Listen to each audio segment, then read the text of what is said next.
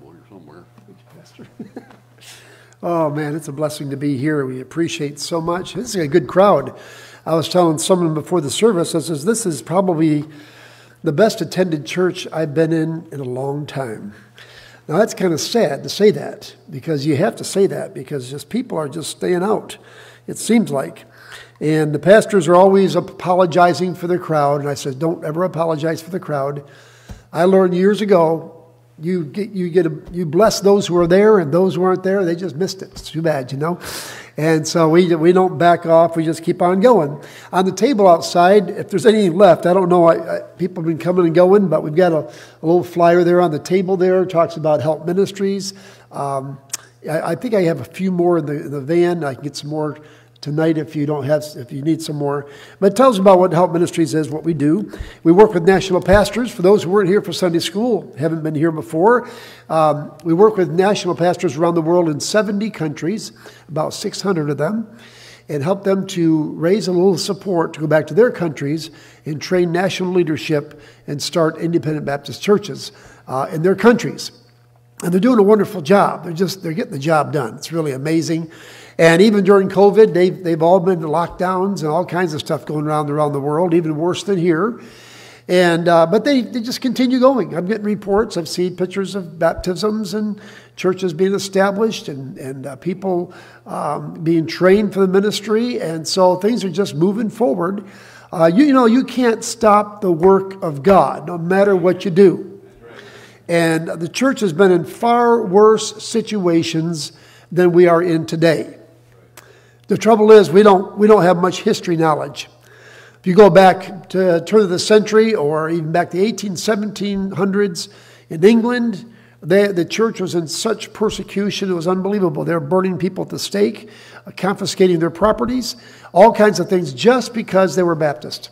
Just because they believed that once you get saved, you ought to get baptized after you get saved, not as a baby. And that caused a whole lot of problems. And they went through some deep, deep waters. And I compare some of the stuff they went through to what we're going through. And I said, this is a piece of cake, man. This is nothing. But we need to just remember that God is on the throne. He's in control. And we don't worry. We don't sit around fretting. We're not, the Bible says God gives us peace in the midst of the storm. And if your eyes are on Jesus instead of the television and the news reports that are geared to scare the death out of you, keep your eyes on the Lord Jesus Christ and everything will be fine. Amen? It really will. And I tell you. And then there's a little a prayer card from Brother Gomez, who's going to be here tonight. I want to encourage you to come back tonight. How many will try to come back tonight? I'm going to put you on the spot here. Amen. You try, preacher. You give a good shot. Okay, good college try there. Amen. And you've got to hear this guy preach. He's a powerful preacher. And I'll say that because he's not sitting here today, okay? But he really is. I've heard him preach many times, and your heart will be just stirred and blessed as he talks about what's going on in Mexico now. The only thing we know about Mexico is they're building a wall, right? But for this guy, I think Trump put a door in the wall for the Gomez family. They can come and go as they want to, just about, you know. But he was born in Texas, so he can come out most anytime he wants. And but he's traveling with us for a month, and he'll be going back the Wednesday before Thanksgiving. So we appreciate your prayers for us as we travel around. Also, there's a thing for a quarter holder. If you fill this with quarters and bring it back in, it's $5. And all the money that comes in these will go to Bibles, and the money is sent to HELP Ministries for the Bible Fund. And all that money goes right to all around the world, giving Bibles to people that need them. That's a great part of the ministry of missions. And I thank God for this church, that you are involved in missions giving, and just keep on giving. Don't stop giving, because there's everybody's scared out there. The work of God goes on. God will still make sure you have your needs met. If you take care of God, God will take care of you. I can talk all day about that, and your preacher could too, as we've experienced that through our lives. Let's take our Bibles and turn to Acts chapter 13, if you would. Acts chapter 13, in verses 1 through 3. We're just going to read 3 verses, and I'll just give you, we'll confine ourselves to this passage of Scripture pretty much. But we want to ask the question and answer the question from this passage of Scripture. How does God use the church to reach the world? Now that is God's plan. In Matthew 16:18, Jesus said, I will build my church. It's Jesus' church, and he will build his church. I try to encourage pastors I see a lot who have struggling congregations, and they say, oh man, I just can't get the, I said, let me remind you of something. Jesus said, I will build my church. He didn't say he'd build your church. He didn't say you would build his church. Amen? I mean, God's in control. If we're faithful, giving the word of God out and doing the things we're supposed to do and witnessing and giving out tracts and doing everything we're supposed to do, God will take care of the rest. He'll take care of the needs. And I'll tell you what, he's done a great thing here, and I thank God for that. Acts 13, 1-3. Let's just read it together, if you would. Just follow along as I read it. You may struggle with some of these words here. Now there were in the church that was at Antioch certain prophets and teachers, as Barnabas and Simeon that was called Niger, and Lucius of Cyrene, and Manaen, which had been brought up with Herod the Tetrarch, and Saul. As they ministered to the Lord and fasted, the Holy Ghost said, separate me Barnabas and Saul for the work whereunto I have called them. And when they had fasted and prayed and laid their hands on them, they sent them away. So they, being sent forth by the Holy Ghost, departed unto Seleucia, and from thence they sailed to Cyprus. Let's pray, shall we? Father, we thank you for this great opportunity we have here today to preach your word, to open the scriptures up, to emphasize the matter of missions in this missions conference here. And we thank you, Lord, for those who've gathered here. They wouldn't be here if they didn't want to be. And they want to be here, so may they get the message that they can take home with them and put into their hearts and lives in everyday life. We pray for those who are listening by live stream, Lord, all around the world. We pray, God, that you will touch hearts there. And Lord, help them to take and apply these principles that are timeless and ageless to their country, to their situation. And we ask all this in Jesus' name. Amen. As we mentioned, God built the church, and now he uses the church to reach the world. Now, if I were God, and I'm glad I'm not God, by the way, and you ought to be glad I'm not God too. Amen? There'd be some dead people around, you know what I'm saying? God is so good, and he's so loving and kind. But, if I were God, I'd get more creative with the gospel preaching. I would write the gospel on every leaf of every tree in the world, in the language of the people, of course. That would be no problem. Send out a couple angels, that'd be done. I would write it. I would arrange the clouds in the sky to give the plan of salvation to the world, so they could read it in their language, from the sky, everywhere. You couldn't miss it. God chose neither to do neither of those things. In fact, it's amazing what he did. He left the charge in the hands of mortal human beings, mere mortals. We people who are up one day and down the next. We have a headache, so we just check out on God sometimes, And, I don't have time to read the Bible. I'm too busy. And God says, I'm going to use you. And we let him down all the time, but thank God he still uses us. Amen? Aren't you glad for that? I'm glad he uses weak vessels, aren't you? You know why he uses weak vessels? So that he can empower us, so that he gets all the glory for anything good that happens. He deserves all the glory. He wants all the glory. Let's look at this passage now. This church at Antioch was an interesting church. I was born basically out of the church in Jerusalem as people were scattered abroad through the persecution that was happening in Jerusalem. And they were fleeing to places in Syria like Antioch. And from there were some groups of people that gathered together, some of the leaders of the church, and they established this church as people were getting saved. Now let's look at some things that are here, some things that I got about 5, 6 things here that'll help us to reach the world. Number one, we see that it says in the church that was Antioch, certain prophets and teachers.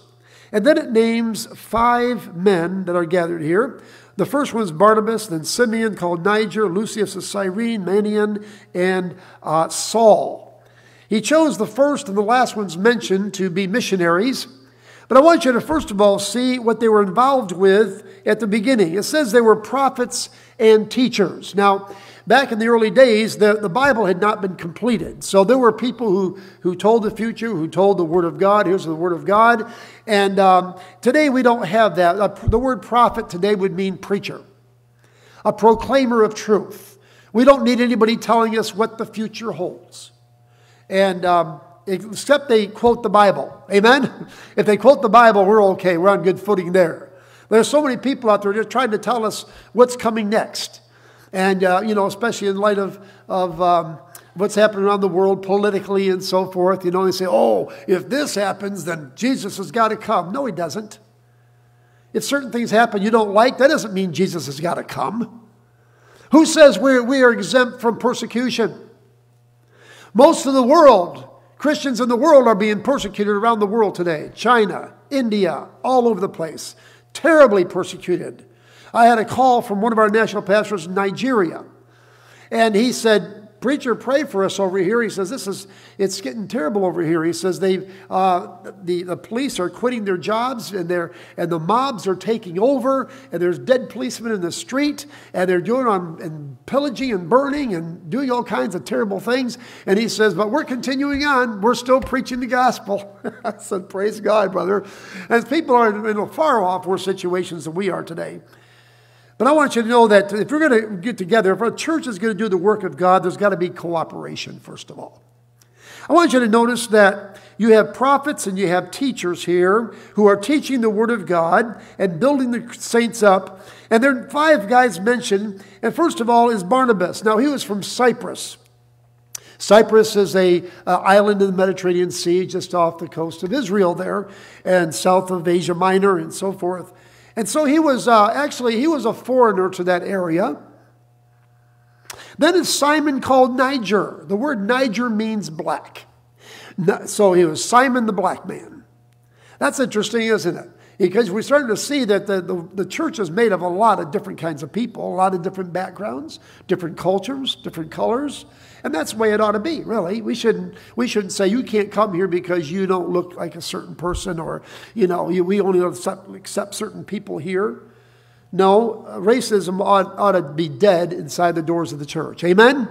I mean, that's stuff for the world to take care of. The world is always going to be racist. The unsaved people are always going to be. You can't pass enough laws to get rid of racism. Racism is a thing of the heart. It's an attitude. It's a hatred of the creation of God, because God created everybody in all these colors. You think God doesn't like certain people because they're a certain color? He made them that way. How can he be against them, right? And we ought not to be either. Remember, and behind every face is a soul for whom Christ died. Oh, how we need to love people of every race, stripe. And this man here was a black man he was one of the leaders, one of the prophets, or one of the teachers there in the church. Then there's Lucius of Cyrene. Cyrene is a country of North Africa between the north of the Sahara Desert and south of the Mediterranean Sea. If some of you have been over in that area, some of you guys have been in the Second World War or whatever, you've traveled around a little bit. There's a part of North Africa there, and that's where this man was from. So he was from out of the country. I mean, he was a foreigner, if there ever was one. And I don't know how he ended up over there. Maybe he was doing trade and so forth. But he got saved and became part of this church, settled there, and became one of the leaders in the church. Then you have Manaen, who was brought up with Herod the Tetrarch. So this guy, we'll just tag him. He was a political guy, okay? Herod was one of the kings of Israel there. And this man was brought up with him. He was born at the same time. They went to the same schools. Maybe he had relatives who were in the political scheme of things as well, and along with Herod. And these guys went to school together. So he was, we'll just call him a political guy. All kinds of stripes of people here. Then you got Saul. He's a Jew. Well, you got Jews, you got Gentiles, you got foreigners, you got black men, you got white men, you got North African people, you got political guys, you got religious guys. I mean, and these guys are all getting along together in the same church. Can you believe that? Isn't that amazing? You see, God cannot work in a church that is divided. You got to have cooperation. You got to work together. Can you imagine if the sound guy back there doesn't get along with the song leader? Now, they happen to be the same guy, so that could be a real problem. You know, split personality or something, amen? But can you imagine someone, well, I don't want to, the pastor says, well, let's do this. I don't want to do that, preacher. Just a minute. You can't go ahead with God if you're going to, you say, well, I don't think we ought to have Thanksgiving dinner next Sunday. Let's have it on Saturday. Just to be mean, And say, I know your pastor, he'd probably say, well, brother, that's a good idea. Why don't you have it on Saturday at your house, okay? The rest of us are going to meet on Sunday. That's probably what you would do, wouldn't you? I know you pretty well. Go ahead, man. Have it your way. But you know what? You got to get along with each other if you're going to serve the Lord together. You can't go ahead. You can't be divided. You got to be of the same mind and united. Secondly, there's occupation. Occupation, not just cooperation, but occupation. Look at verse 2. And as they ministered to the Lord and fasted, they're ministering to God. They're doing what they're called to do in the church. If they're called to teach, they're teaching. If they're called to preach, they're preaching. If they're called to work with the youth, they're working with the youth. If they're called to take up the offering, which you don't have to do right now, they take up the offering. Amen? If they're running the soundboard, they're running the soundboard. If they're playing the piano or the organ or leading singing or cooking food for meals, going out and giving out tracts and distributing door hangers and stuff. Listen, everybody's got a job they can do. And everybody, you're happiest when you're busy. I'll tell you, the crabs in the church are people who don't do a thing for God. They just sit around and they look at everything that's not being done the way they think it ought to be. Pastor, why don't we need somebody to do that. You need to get somebody to do that. When I was a pastor, I said, that is a great idea. Why don't you do that? Amen? Hey, if you got the idea, God must be working on your heart. He must be leading you to do this ministry. You don't hear them talk about any more ministries anymore. It's over. But they'll sit back and go, well, I don't know. Hey, by the way, some of you come from other churches. I mean, most of you, all of you probably come from different churches. It's amazing when you come from a different church, you bring all the preconceived ideas you have about how that church ought to operate into this church. You say, well, they didn't do it where I was. And that's just one thing to say. You ain't there. Amen? You're here. And he ain't him. He's him. And the people here aren't like the people you came from. They're their own people. Amen? And so love them. And just get involved and jump in there with both feet and say, I'm going to serve God. I'm going to occupy until Jesus comes. I'm going to stay busy for God. These guys were not sitting around complaining or debating with each other. The Bible says they ministered to the Lord. And by the way, every ministry you ever do in the church is to the Lord. Don't forget that. Some people will serve the Lord as long as the pastor recognizes them from the pulpit. When he stops recognizing them from the pulpit, they're done. I'm not appreciated over there. Who are you doing it for? Are you doing it for him or for him? Are you doing it for the Lord Jesus Christ or to be seen of men? Are you doing it for a pat on the back? And we know Baptists don't pay anybody for doing anything, so you're not doing it for the money. Amen? Oh boy!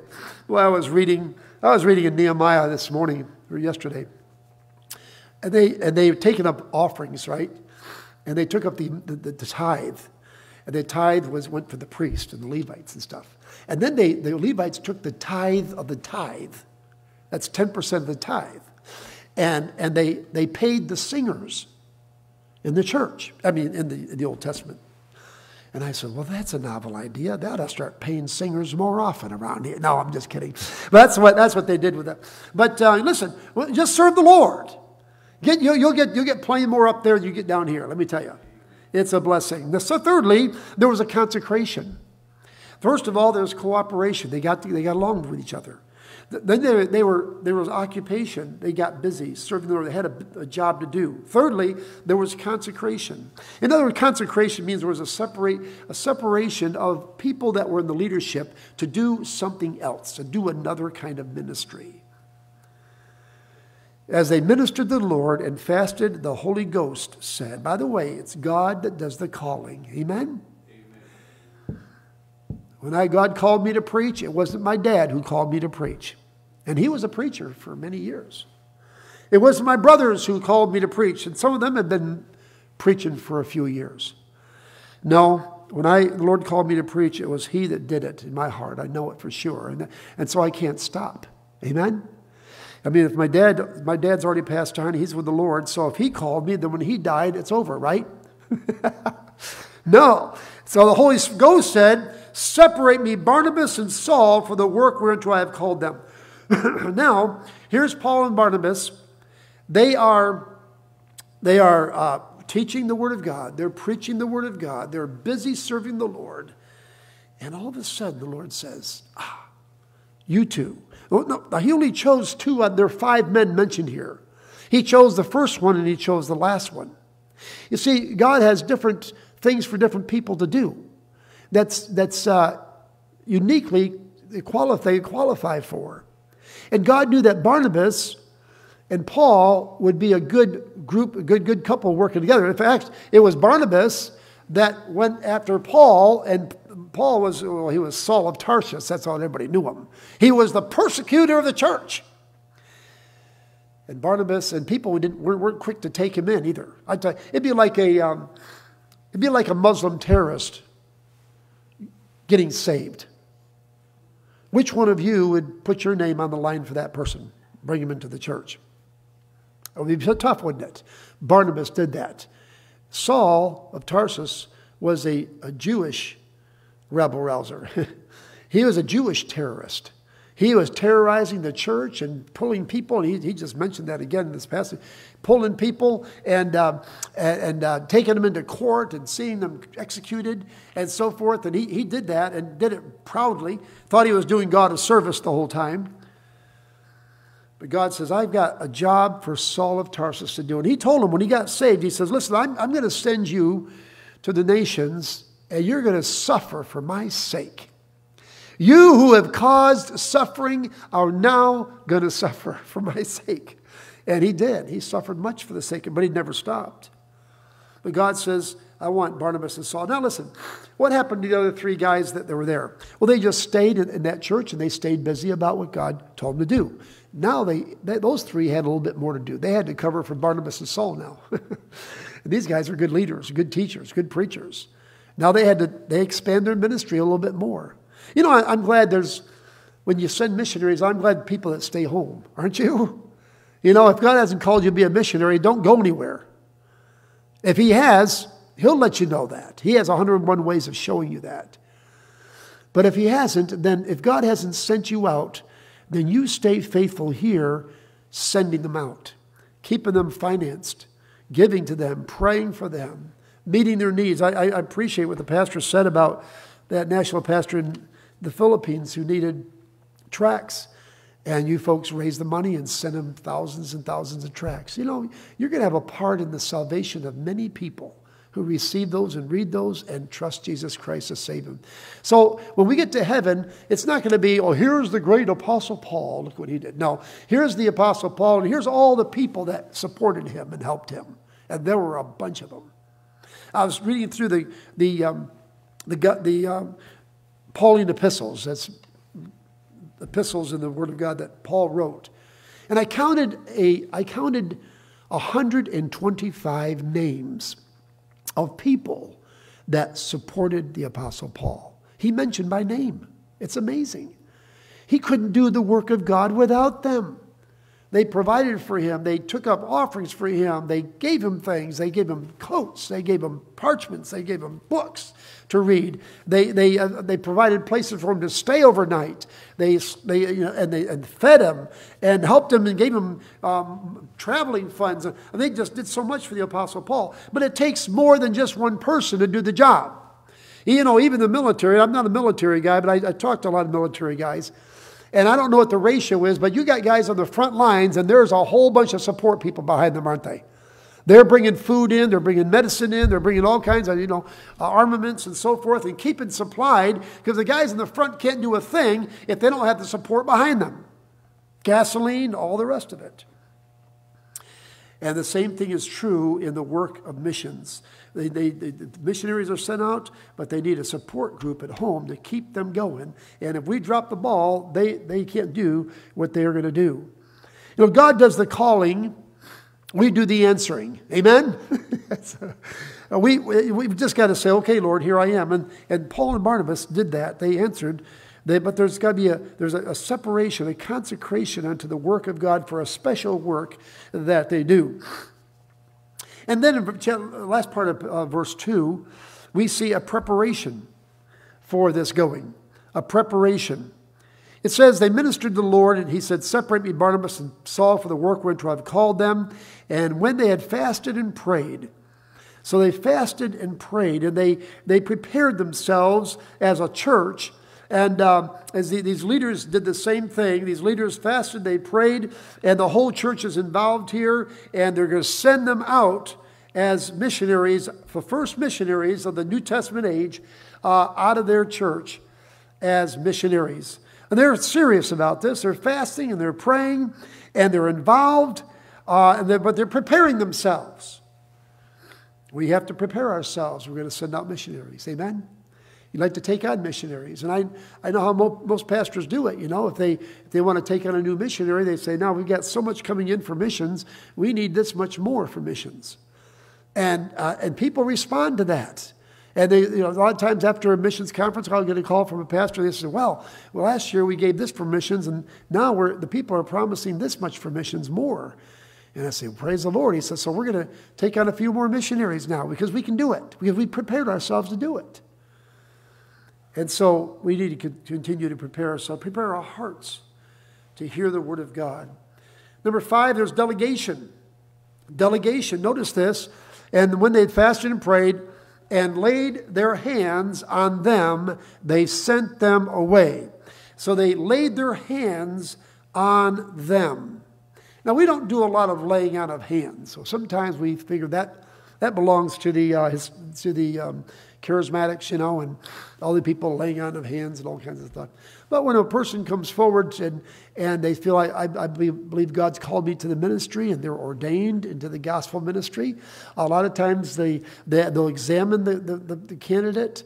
And when the church says this person is ordained, we believe this is a man of God, they believe that God's call is upon their life, then the men of the church and other pastors will come, they'll place their hands on the head of that person as they kneel in the front, and they'll ordain that person and give their blessing on it. Now, there's three different things, I think, that comes with the laying on of hands. Why would we do that? And I think it's okay to do that with missionaries. I've seen churches do that. They'll say, let's have all the missionaries come up here. They all stand up front, and all the people come and gather around. The men gather around, put their hands on them, and someone prays for them. And why do they do that? Does that make them more spiritual? No. Well, first of all, it's to consecrate them to the work. We're consecrating you to the work that God has called you to, and we recognize that the work that you're doing is of God. And we are saying, go do it. Praise God. We are with you. We are behind you. I think also laying out of hands is a recognition of the call. We recognize that God has called you to this work, and we want to stand behind you. And then it's an approval. It's an approval of the church. We approve of what you're doing. Our hand is with you in this work. We're going to stand behind you. And I think that's important. And so they did that. They stood behind them in support for their travel, for their food, for their lodging, and they had a lot of expenses. Anybody that travels know that you have expenses. The Bible talks about a person that has want as he that traveleth. There's something about that, isn't there, huh? If you travel, you got gas, food, lodging. It gets costly after a while. And before you go on vacation, you plan, don't you? You say, do we have all the money that we need? Do we have everything we need? Is the car in good running order? Do we change the oil lately? And all these things you prepare for that trip. Well, when we send our missionaries out, we prepare for that as well. Think of the people in the New Testament that helped the Apostle Paul and other missionaries. The church at Philippi, in Philippians chapter 4, verse 15 to 18, the Bible says they sent many times to meet his need.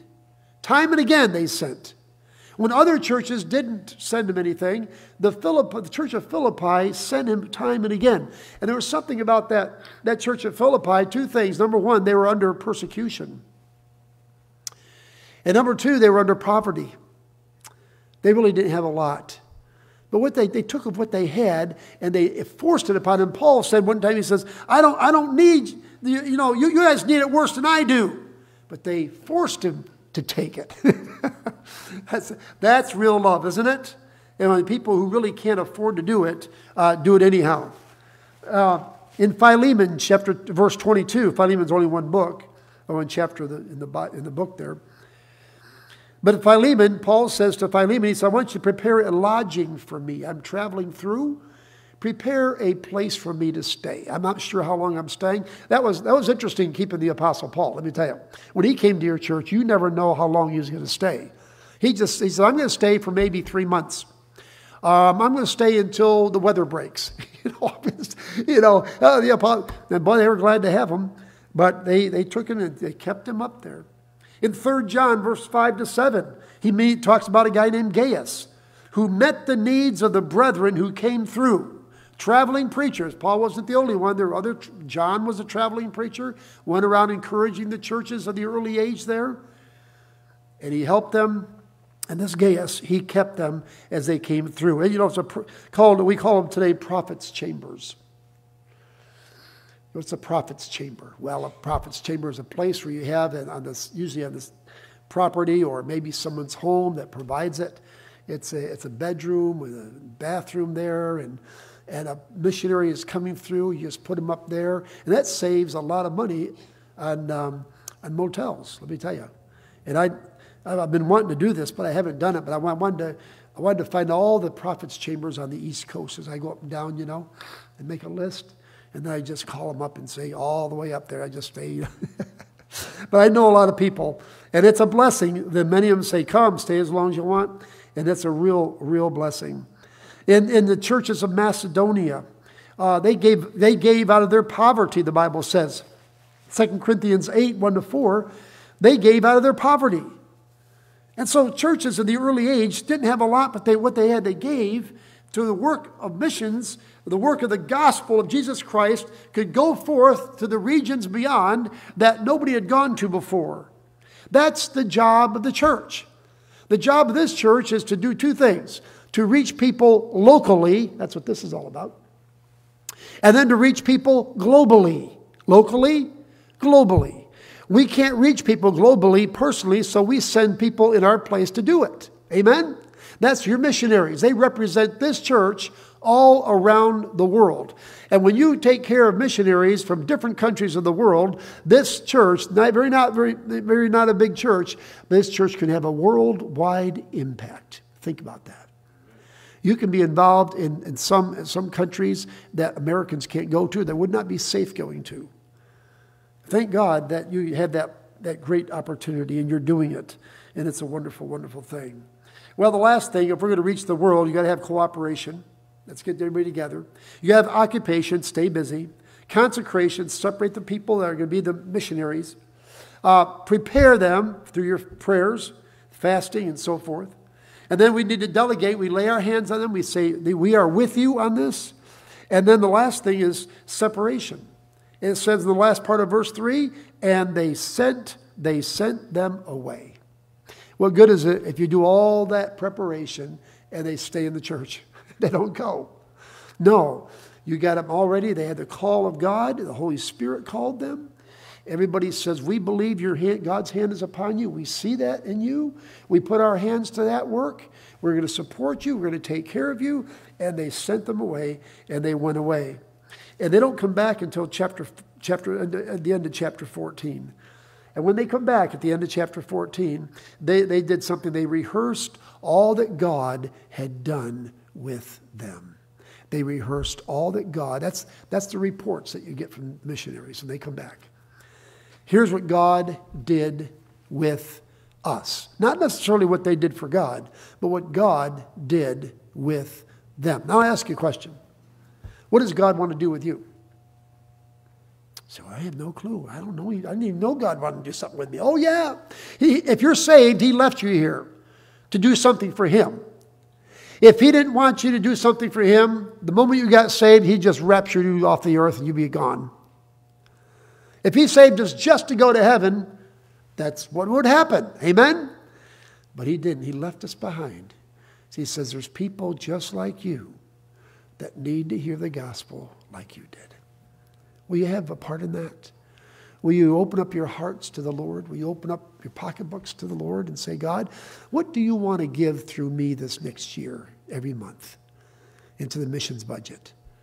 You have a missions budget. You know, you're very clear about money that comes in here and goes out and so forth. That's wonderful. And say, Lord, what do you want to give through me? Holy Spirit, you told those guys to go. You can tell me what to do as well. I'm listening. And it's different for everybody, but Lord, what do you want me to do?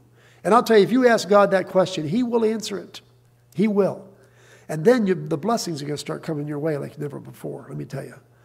Because when you give to God, God takes care of you. And I could spend another hour just telling you what God's done in my wife's and my life. When we started giving to missions years and years ago, we started out our whole marriage doing this. We give our tithe, we give our missions money, and the tithe, by the way, keeps the church going. Missions keeps the missionaries going. If you don't have a church, you don't have a missions program. Amen? So the first thing is your 10% belongs in the offering. That's what keeps this church alive. It keeps it going. And then beyond that, when God touches your heart, you give to missions on top of that. And someone said this, tithe is the money you owe. Missions is the money you sow. Amen? You sow it.